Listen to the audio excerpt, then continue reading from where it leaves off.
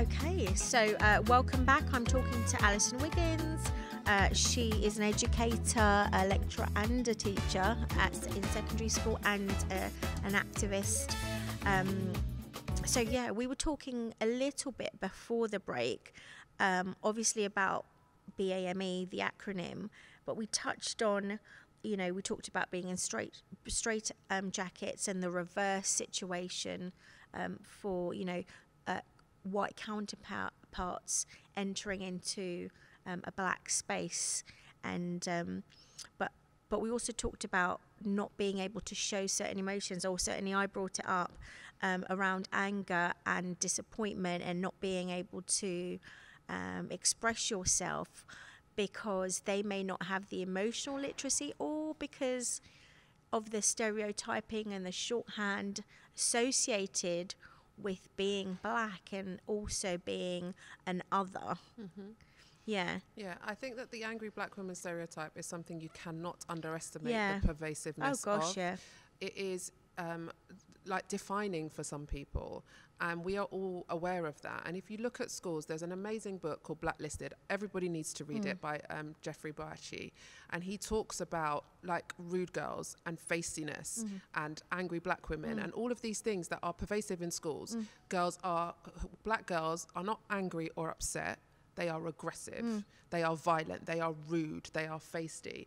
And it's the way that the language that you use to describe young people helps to shape what they understand themselves to be. And I was labelled like that when I was at school, and I see people doing it continuously. An amazing school that my friend worked in has banned the word aggressive. Teachers are not allowed to use the word aggressive to describe students. And it has fundamentally shifted the way that people record incidents, the way that they communicate with each other about students, and the way that reports are written. I saw a tweet the other day by a black woman who got her first report from her year 7 child's secondary school. Every single teacher had used the word aggressive.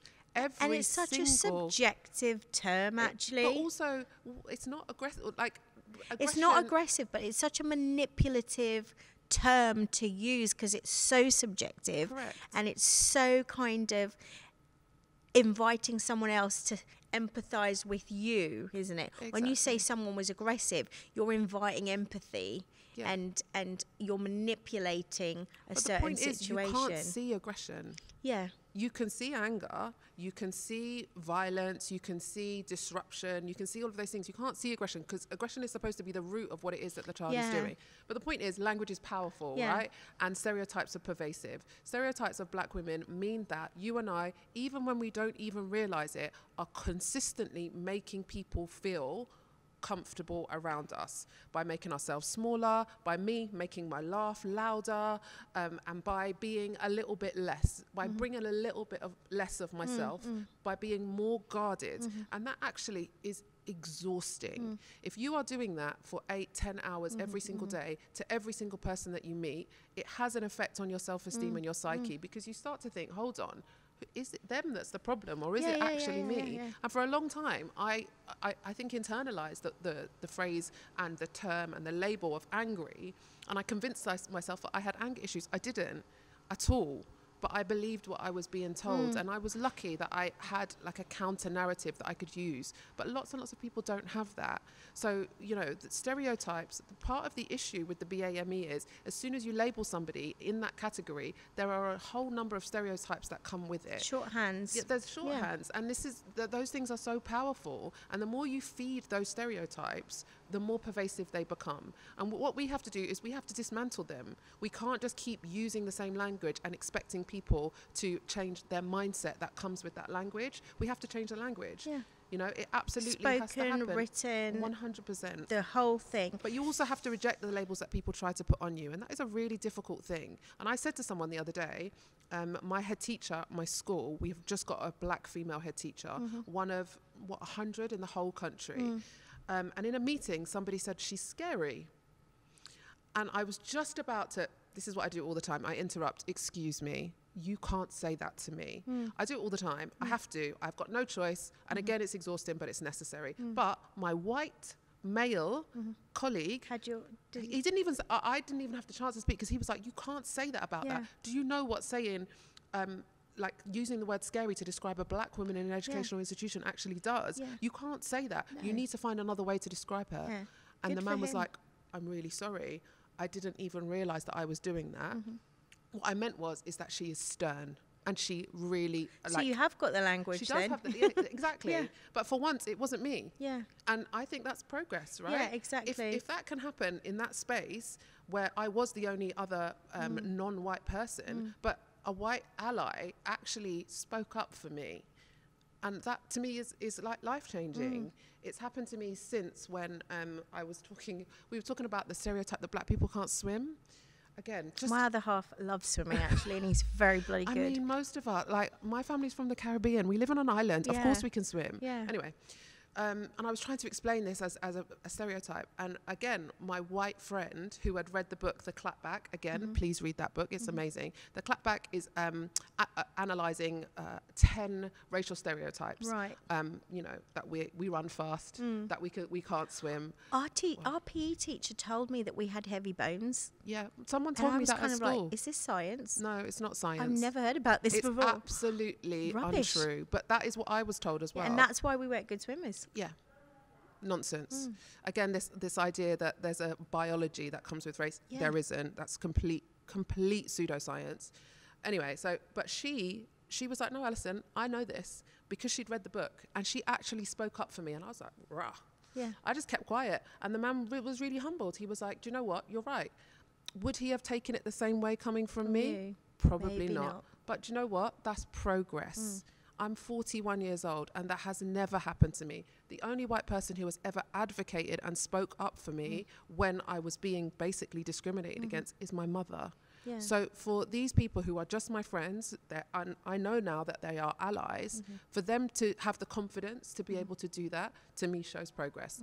We are basically a year away since George Floyd's murder. And lots of people want to say that nothing has changed and everything is just going to be as awful as it always is. I don't believe that. In order for us to make progress, we have to have hope. And again, I don't know if you've seen this. Have you read The Underground Railroad or seen the Amazon show? I've seen some of the Amazon show. I've seen it advertised and just watched the trailer. I haven't watched it.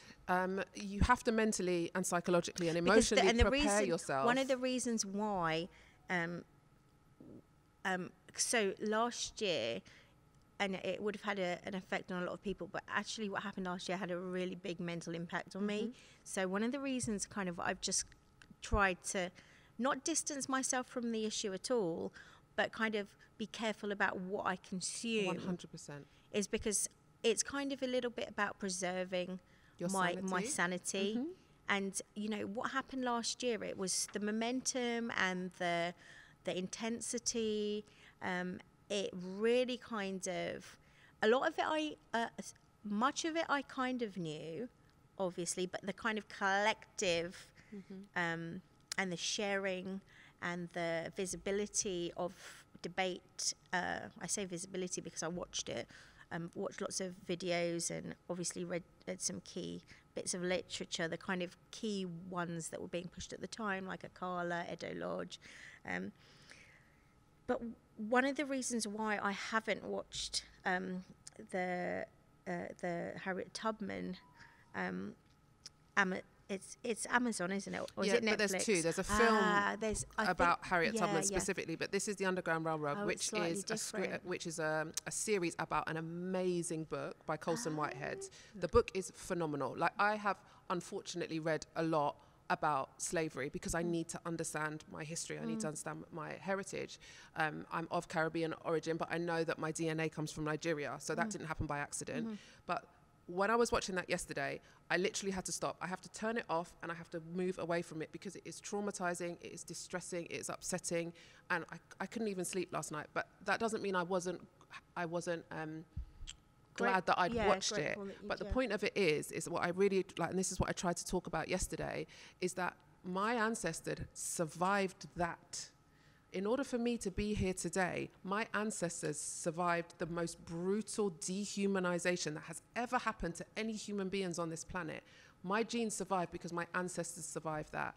And when you hear people say, I am my ancestors' wildest dreams. Yeah. It really struck home to me yesterday. Do you believe in generational trauma? I do believe in generational trauma, but I also believe that we have the capacity to build hope and to change.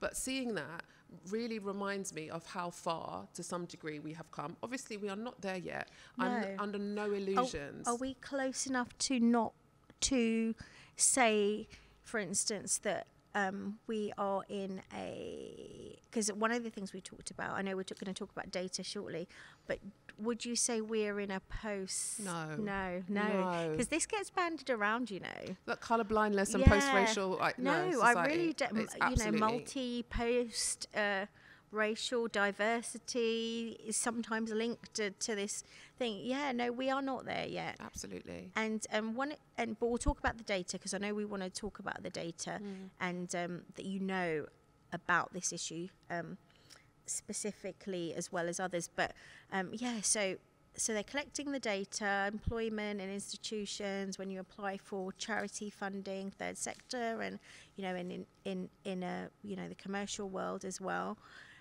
But what are they doing with it? That's exactly the point. Data for data's sake changes nothing. The point, I don't actually mind. My problem is not with the fact that they are collecting the data. It's whether or not the data is doing something to change the narrative. And that's where the issue is. I don't need another report to tell me that institutional racism exists in schools and in education. I don't need another report. There has been enough written about and recommendations. This. The recommendations are there, and they're just getting diluted and watered down and repurposed all of the time. The issue is not with the data or the way the data is collected. The issue is with what happens to that data and the action that comes from understanding that there is a disparity here. And all we want is, we just want equity. We want equity, we want respect, and we want recognition. However that comes about, I'm not fussed. But we can't just keep identifying a problem and then not finding a solution to deal with it. Don't come to me with more problems. Come to me with a solution. Do something about it. Take some action. And I'm not saying that the movement and everything that happened as a result of what happened last year is going to fundamentally change the world. But as you said, there is a heightened awareness and understanding. And to lots some of degree, people making movement within their companies, taking on roles that they may not have felt they could, but they've been, putting themselves forward and being more vocal and going through that space and journey, because I think, like you say, it's working and navigating and moving towards something. But, speaking out at work and being counted and applying and sitting on boards and committees and applying for that job at a different grade and beginning to kind of know that actually you may not have felt that you had a place there, but you definitely should,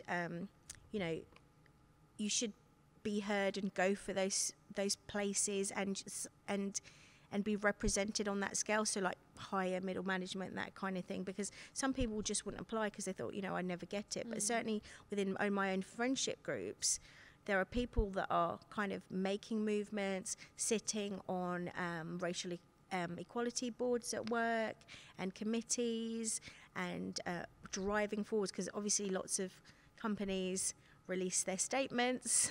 Some were slower than others, some were more articulate than others, some had measurable outcomes, others had general kind of rhetoric, but certainly amongst people that I know personally, they are speaking out a lot more, whereas before they would have held their tongue because they would have expected it to affect, I think people are just not playing it down anymore. They are ready to speak out, and that's a positive thing. And what I have been inspired by is that once someone speaks out, then another person speaks out, and then another person, and there's some consensus building, and like you say, and it's hope, like your colleagues, stood up and said, actually, I'm not going to let you do it. I'm going to do it now. And, and that is, it's a good thing. It is.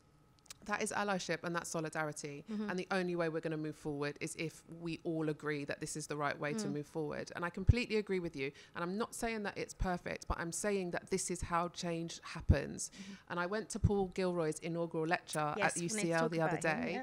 And he said that his journey to education, to writing, to his professorship started because of the Brixton riots of 1981. He said if that societal change hadn't happened, if people hadn't woken up to the fact, jolt. Yeah, it's been it is jolt. a jolt, and that's exactly what happened in 1981, and it's happened several times since.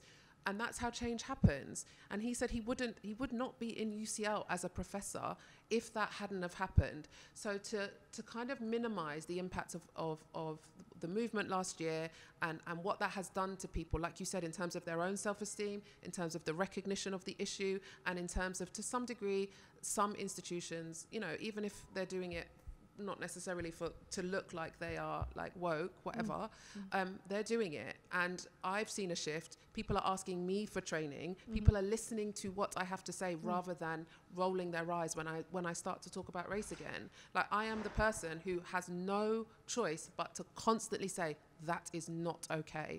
You cannot say that. And now I'm not by myself in a lot of spaces. I've been given the opportunity at UCL to give anti-racism training to every single PGCE student who's about to go into the profession. Do you know what? Because I come from a teaching background as well. I haven't said that on camera, but that is an invaluable piece of work.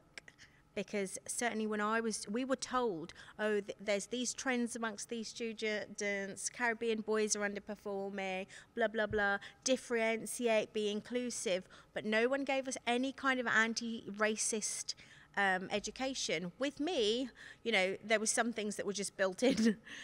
But with others, I would see and hear and, hear anti-black comments, and other comments directed at other groups and from different diasporas and racial backgrounds, and it was and also there was this idea that we had to conform to Englishness and Britishness, and we had to be grateful. Me and my sister, who we used to do this little sketch where we used to go, "Thank you, Queen, for letting us in your country." But it's true, because that's how we were made to feel, that we had to be grateful. We had to be humble. We had to play it down. Yeah, that's the model minority, right? So that is the idea that in order for us to be accepted, we have to be humble and grateful, and we can't kick up a fuss or say anything about that. Again, a really, really damaging narrative. And again, I think damaging in ways that, particular minority groups have been given that label as model minority, and that others us again as not fitting the model minority. I think, it's just really important that everybody understands that change is not going to come by waiting, and it is going to come to some degree incrementally, but it starts with us. We cannot just sit here and moan and identify all of the problems and not do anything about it. So whatever you choose to replace BAME with, I was reading today in kind of preparation for this, that in America, when they do the census, there are, let me get this right, I think more than 20 ethnic categories that you can choose. Whereas obviously it's not the same here. But when I was growing up, Sandra, it was black, white or other. Black, white, Asian or other. I had to tick other. And I had to tick other. And then I wrote Creole. And then I remember my boyfriend at the time was say, so you're going to replace mixed other with mixed. And I was like, yeah. That's exactly what I'm going to do. And that is powerful. Like that has changed in my lifetime. People like me had to tick the box of other. Do you know how it feels? Yeah. You're not even in the box. There is no box for you. No. And even now, the boxes are not great, but they're progress. Yeah. It's progressive. Yeah. Something is happening. Something is changing. They're acknowledging that there are more people who identify as mixed. There are more people who identify as not just black, African or Caribbean, but black British. That is a category which was only introduced in the last few years. Yeah. And the fact that is happening to some degree, I think is progress. It's not enough, but let's take the wins when we can get them, because otherwise what's the point? If you allow yourself to get bogged down with all of the problems and how terrible everything is, you will do nothing. You will become static and you will become really it's like paralysis, miserable. It is like paralysis because you'll feel like completely disempowered. And I'm not ever going to be disempowered again. I am empowered now. I will speak up. I have the confidence. I also have the knowledge to challenge things. And yes, it is exhausting. And yes, it is emotional labor. But for me, it means that the next generation of young people that I am working with are not going to have to go through the same things that we have. So I don't care what you choose to replace BAME with. You have to acknowledge that we are here, that we get treated differently, and that there are things that institutionally, in terms of policy and practice, need to be done to address the disparities which are inevitably and consistently being identified.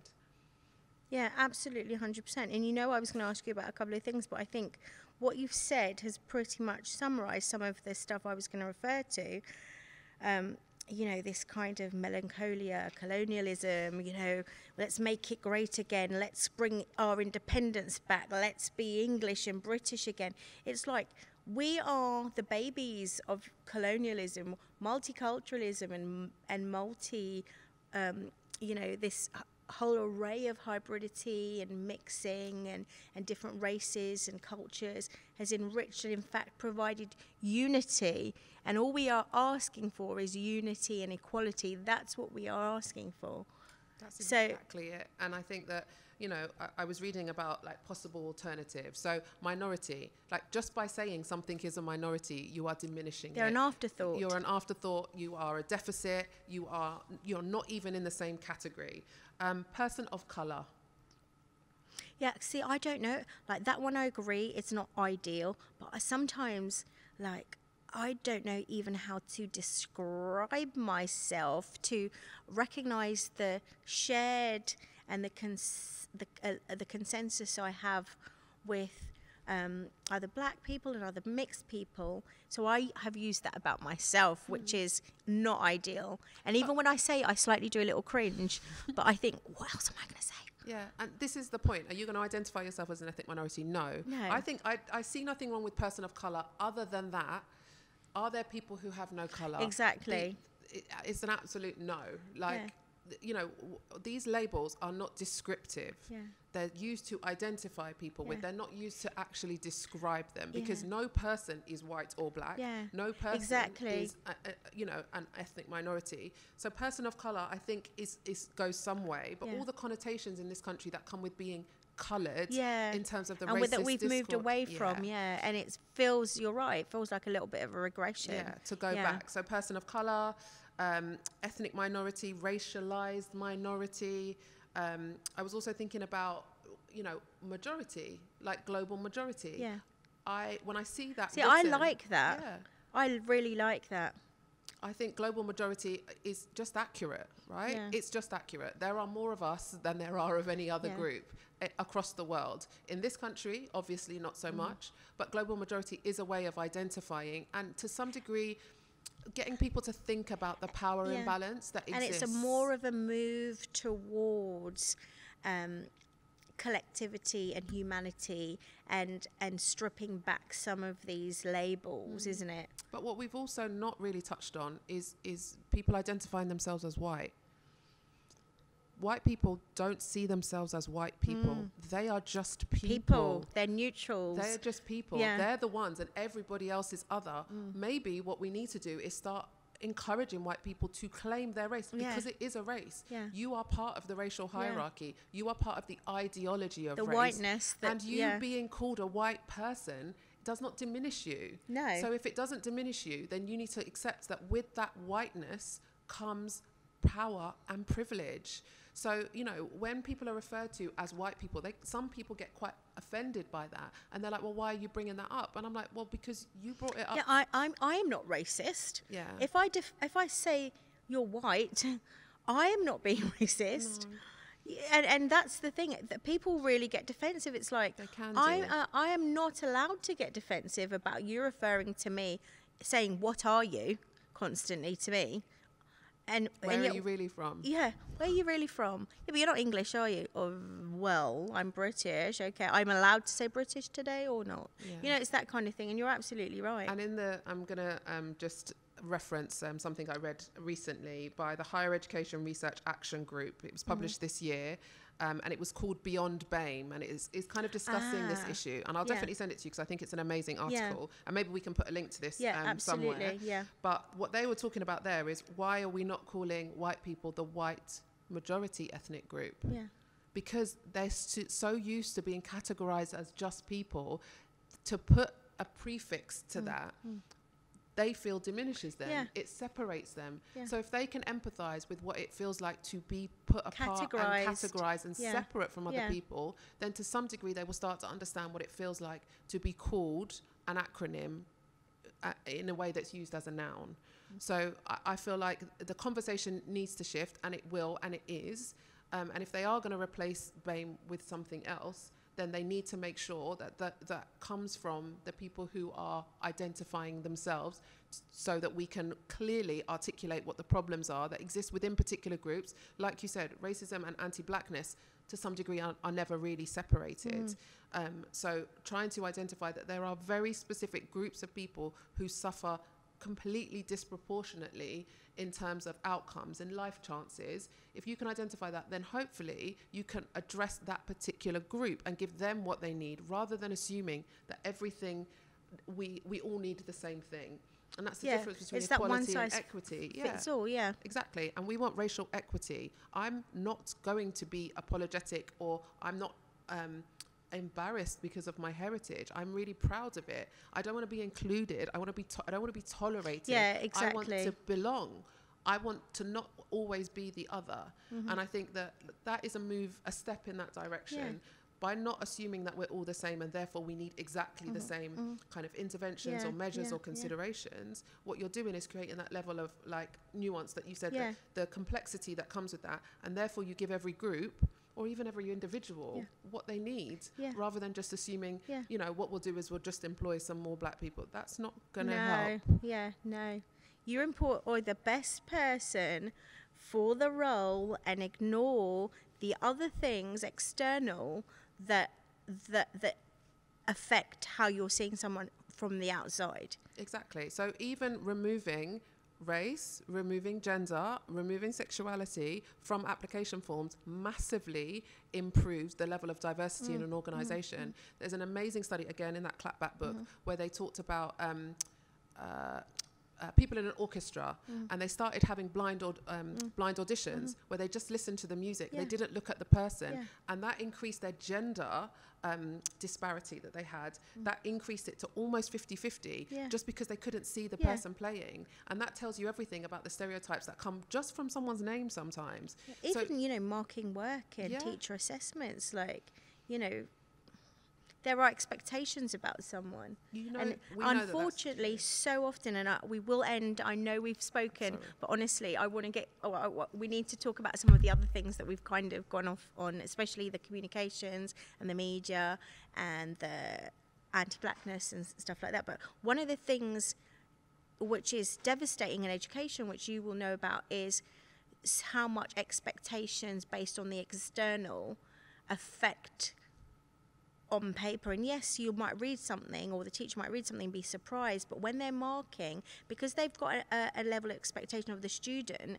you know, they may be harsher. And I think there have been a lot of studies about that that have shown, even with, you know, names that don't sound, you know, that's exactly right. So in our school, to address that, because we acknowledge that that is a problem, all of the scripts from all of the assessments that we've been doing have the candidate numbers on them, not the student's name.